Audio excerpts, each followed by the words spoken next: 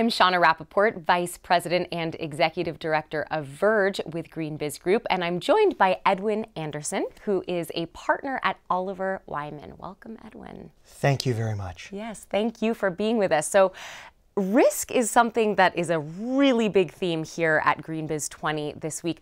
Talk a little bit about your work at a high level with Oliver Wyman, your role within the company, and how you're seeing the definition of risk changing. Edwin Anderson, work as a partner within our risk practice primarily.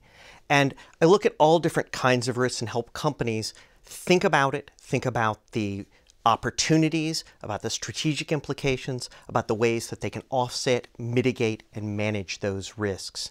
And Oliver Wyman looked maybe about 4 or 5 years ago at what the largest emerging risks facing companies over the next few years would be, and climate really stuck out to us. So early on, started working, including our work with the UN Environmental Program Finance Initiative, to start building out the frameworks to better manage and understand those risks. And something we've seen is a transition.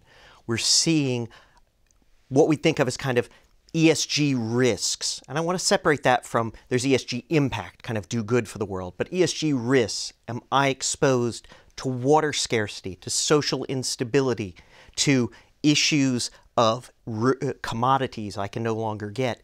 Those risks are becoming more and more the new normal. There's a basic expectation that those are managed, and you're seeing companies like BlackRock or PIMCO take very public stances of the importance and, in fact, you'd even say fiduciary responsibility to look after these kinds of risks. And that mindset is growing and growing.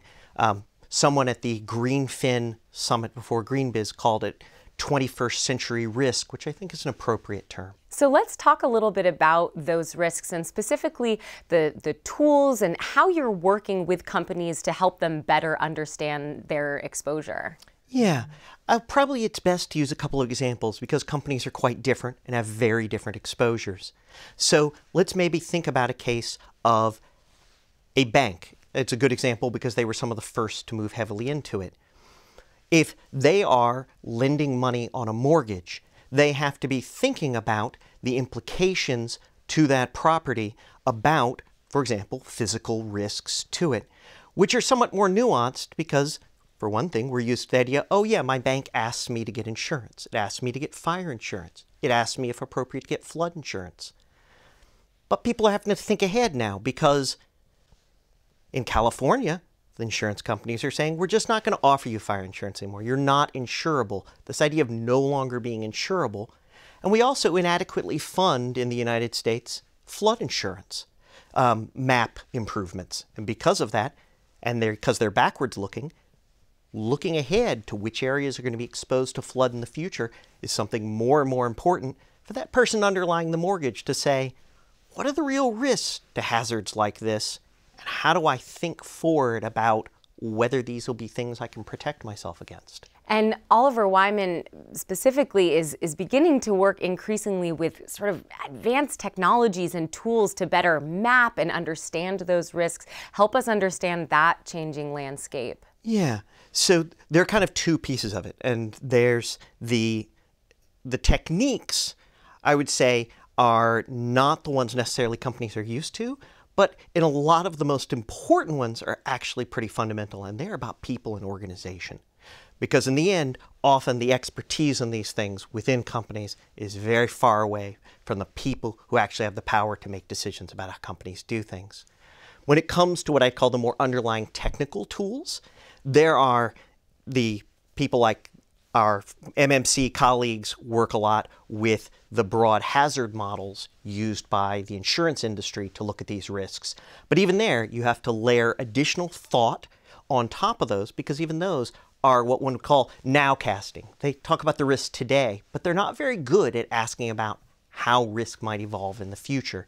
So bridging that gap and then bridging the internal organizational gaps is critical if you're going to have a meaningful conversation, because we think that companies should be getting a benefit out of these processes of thinking through strategy and opportunity and risk mitigation, when I think many have approached it as simply another disclosure burden, a thing somebody made me do, and they ask someone in investor relations, can you make this go away? And it's one more cost that they get nothing out of when the companies that have seized on it have benefited greatly. Well, so that's interesting, and what I was going to get at was sort of my final question. Our audience at GreenBiz tends to be sustainability professionals working within large companies. What sort of, as a closing thought, would be your advice to folks who work in traditional sustainability roles about how to talk to their risk people and the opportunity lens? What would your advice be? Essentially, you want to learn the language of your colleagues in other departments and how to create that interface. So for example, some folks talk about, as I referred to earlier, ESG impact. This is good for the world. In the end, your C-suite is fundamentally probably going to be swayed by dollars. Can you talk about the PR benefits of that and get people to see those implications?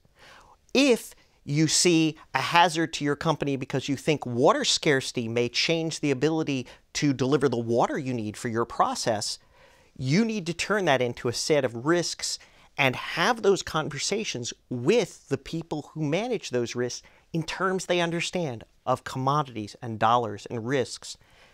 And again, that just requires a change in how you communicate and a pivot.